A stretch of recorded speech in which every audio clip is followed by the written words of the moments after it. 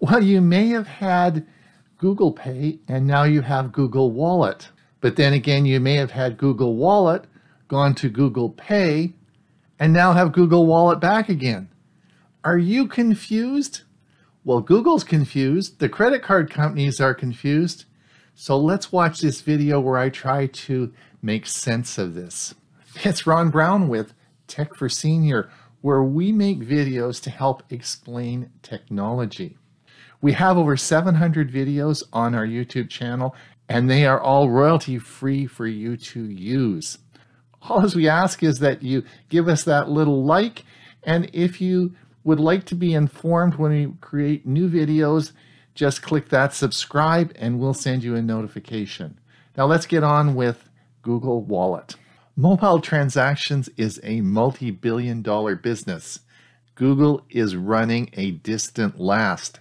Apple is captivating this at 92% of all mobile transactions, followed by Samsung at 5% and Google at 3%. A lot of this, I feel, is because of confusion on how Google Pay and Google Wallet works. So let me try and explain that today in this video. Since 2011, Google has had Google Wallet and then Google Pay, and then had different versions of this in different countries. And this has become very confusing as it's changed over the past years. Primarily, Google Pay is a service linking your electronic device to a credit card. This allows a secure transaction to occur through your existing credit card without any identification of personal data. Google Wallet is really a storage area for your loyalty cards, gift cards, secure card payments. As this has progressed over the past 10-15 years, it is different in different countries. And this is all being made more confusing by the recent changes at Google and no real clear leadership on a path they want to take. So let me try and make sense of this as we move ahead. So the relationship between Google Wallet and Google Pay depends on what country you're in 2022. For example, in Canada now, Google Pay is being replaced by Google Wallet. And if you had Google Pay on your phone, you will now notice that it just turned into Google Wallet. This depends, it's different in the United States, where you both have Google Wallet and Google Pay still. So it really is country specific, and you'll have to sort that out depending on which country you live in. But at present in Canada and many countries around the world, Google Wallet now encompasses Google Pay. So Google Pay and Google Wallet are the same thing, but it's being branded with the Google Wallet symbol. So I take my credit card and I go and I tap and pay, but I don't hit the right area to tap. Darn it, it won't work. If my credit card's been sitting in my wallet for over a year, well, it sometimes doesn't work either. And I have to keep tapping and tapping on the stupid machine, and it doesn't work. I am so happy that I now have Google Pay, well, actually Google Wallet, on my phone.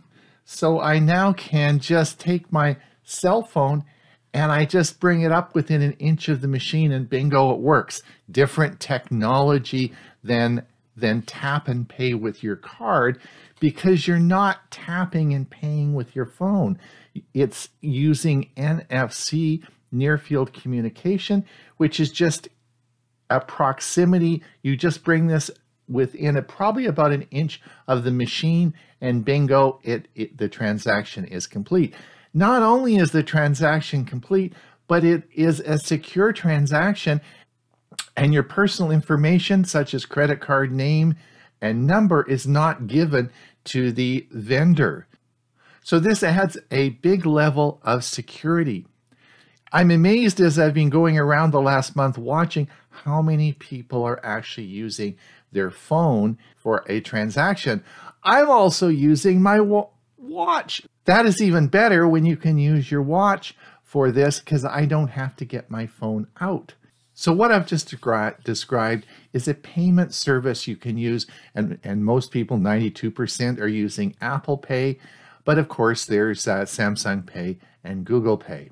Google Wallet is more encompassing and of course involves not only storing all your loyalty cards, your passports, your driver's license, your vaccination cards, but also Google wants it to be a secure financial service that you can use to send money to peer-to-peer or to send it to different banks or different countries. So this is going to grow as Google adds more services to the Google Wallet. Who can use Google Wallet? I'm going to look at 3 devices. I'm going to look at a PC, I'm going to look at a mobile device, and then I'm going to look at a watch. So let's start with the mobile device. So Google Wallet can be used on any Android phone. This means it's available on all Android, including Samsung phones. This is different than Samsung Pay, which of course can only be used on a Samsung phone. Google Wallet can also be used on an iPhone, but not for credit card purchases. You can use it for peer-to-peer transactions with other Google accounts, but not credit card services. When we look at smartwatches, things get a little more tricky. And currently there are 7 smartwatches that allow Google Wallet to be used, and I'll put that list below. So the first question I always get is, what about the Fitbit Sense? That's a watch I always talk about. It's made by Google. Isn't Google Wallet available? Well, no, it's not. In fact, you have to use Fitbit Pay. Fitbit Pay is very limiting, and in Canada, none of the credit cards for major banks will really work on it. It's very limited in its scope, a little more available in the United States. But Google Wallet is not available on the Fitbit Sense. But of course, the Galaxy Watch 4 made by Samsung, it is available and will work on the Galaxy Watch 4. It is not available on the Apple Watch. Now the Fitbit 2 Sense has been announced, and Google says that Google Wallet will be available for the Fitbit Sense 2 at some time in the future, but not at time of release. So if you're planning that as a purchase, I would hold off until they actually get the software developed. The new watch coming out this fall, of course, will be the Pixel Watch. And of course, rumor has it that the Google Wallet will be available on the Pixel Watch. Yay, that'll be great. So let's look at a PC. So Google Wallet, or the storage center, is not really available on a PC. But when I talk about a PC, it could be Linux, it could be Apple, or it could be a Windows PC. Anywhere where Chrome is being used and you have a Google account, you have the ability to use Google Pay. Now, it's a little bit different on a PC, because what actually happens is you go to your Google account, and in the payment center of your Google account, you can enter your credit card numbers. Within the Chrome browser, you then have the ability to autofill your credit card information in an online transaction. So in summary, it's not an app, and you would actually set this up through the Google Payment Center within your Google account, and then use the autofill feature in Google Chrome. So there's going to be incredible growth in the financial services that Google has to offer over the next few years.